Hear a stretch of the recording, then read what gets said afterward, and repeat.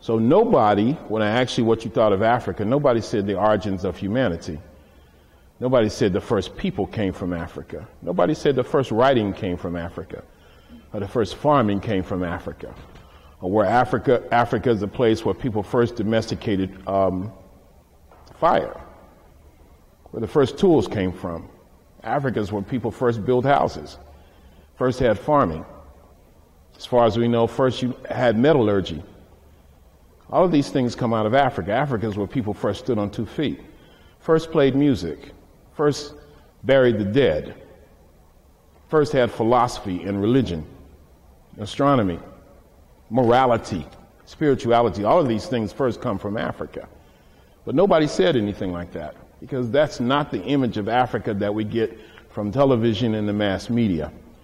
When I was a kid, my image of Africa was of a native. I never quite figured out what a native was, but a native always had a big bushy afro, like I used to have, believe it or not. I know that's hard for you to imagine, but I had a big one. I was proud of it. And these natives with these big afros had bones in their noses, and they would have a spear in their hand, not a javelin, but a spear. And they would be running through the jungle, not the rainforest, but the jungle. And they would be saying, "Ooga ooga booga." That was their language. That was all they ever said. And they would be hunting, for a Christian missionary. And if they were lucky enough to find a missionary, they would throw him in a boiling cauldron of water, and that would be dinner. That was my image of Africa. And I didn't want to have anything to do with Africa. In fact, when I was young, if you had called me an African, even if you had called me black, those were fighting words. If you called me an African, the best thing for you to have done was to stand back. Because more than likely I was going to swing on you, because I knew nothing about Africa. And I was ashamed of my African heritage. I'm afraid to say, or sorry to say, that many African Americans, even now, are ashamed of their African heritage, and that's really pathetic. Why is this important? Because the past is not dead, and history is not finished. As I say over and over again, what you do for yourself depends on what you think of yourself. And what you think of yourself depends on what you know of yourself.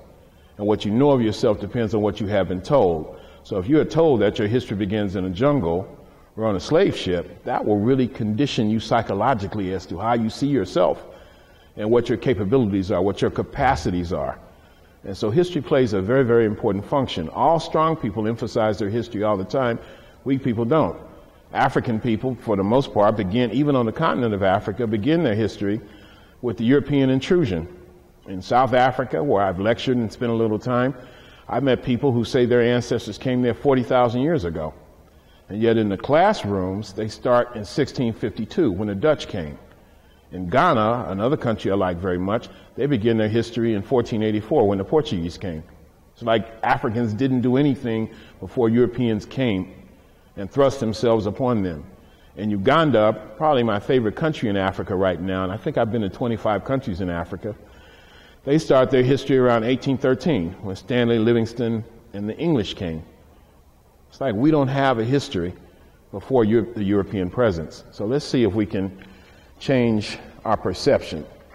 Now, we are going to spend a good portion of the evening in a part of Africa that not everybody thinks is African, and that is a country that we now call Egypt.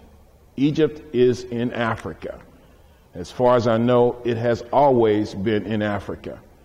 I was there for the 14th time about 3 weeks ago, and it was in Africa at that time. And I have not read a USA Today report or CNN that said Egypt has been moved to another spot.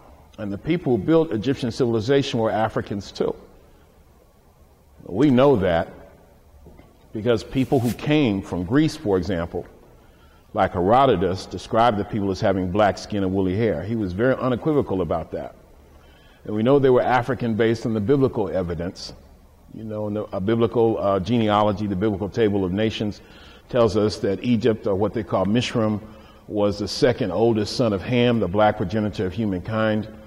And we know they were African because people have done analyses of the language, and they've done analysis of the blood samples and the physical anthropology, and on and on and on. There was a big symposium in Cairo in 1974, sponsored by UNESCO, and it was decided, the point was made that we were going to decide once and for all who the ancient Egyptians were, as if there was some doubt about it. And so they had a big conference, and all of these big-time Egyptologists were invited, and most of them just told the same old stuff, that a group of dark-skinned white people came from somewhere, presumably Europe, and they were drawn to Africa like a magnet, and they went to Africa and built the pyramids. They didn't build any pyramids in Europe now, and they didn't build any along the way, but apparently when they got to Africa, they were inspired, and they started to build these fantastic monuments. Or some people have even argued that extraterrestrials have come down from the sky, beam me down, Scotty, an episode of Star Trek, and gone to Egypt and build these fantastic monuments. So that was basically what was presented at this conference, except for two African scholars, a man named Theophile Obenga from Congo-Brazzaville and a man named Sheikh Anta Diop from Senegal. And they just came and presented, they showed ancient Egypt in a vastly different light. And they presented all the evidence that I cited and a lot more, which has been published, by the way. This is not obscure information. But they also introduced something new, and that was called the melanin dosage test. And they were able to take or show samples of the epidermis of royal Egyptian mummies in France. I don't know if it's the Louvre or the Museum of Man in Paris.